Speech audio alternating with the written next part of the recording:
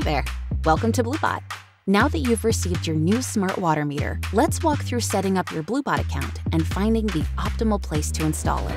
First, head to the App Store on your smartphone, search bluebot water, and download the bluebot app.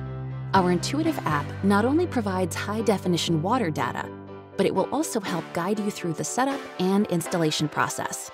Now that we've installed the app, let's create an account. Once open, the app will ask whether or not you want to allow notifications. Accepting notifications is crucial for a successful setup and installation, but you can reconfigure these settings later. Next up, select Device Setup. From here, we will need to locate the main water line to the home. This is where we'll install the bluebot. The easiest way to do this is to start at the water meter from your water supplier. This is generally a metal or concrete box. Then, if you imagine a straight line from the meter to your home, you'll find where the water main enters the house. A big clue is to find your water main shutoff valve. This is a valve with a long, sometimes yellow rubberized handle on the outside where your water line enters the house. Well, look at that, you found it.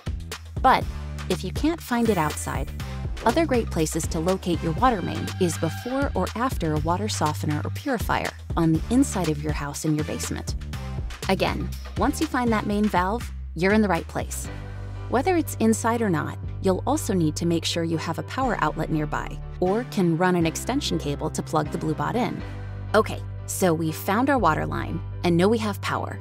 Next, whoa, wait, what are you doing? You don't need them. Trust us, this is easy. All right, where were we? Oh right, water line, check.